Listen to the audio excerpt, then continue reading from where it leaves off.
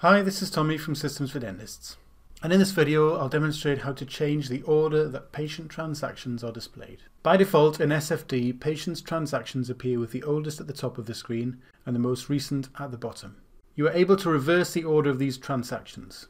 I'll first close this patient record, and then to make the change I'll select the tooth icon and then Setup. From the patient group I'll select Accounts. I'll check this box for Reverse Chronological Order and then click Save.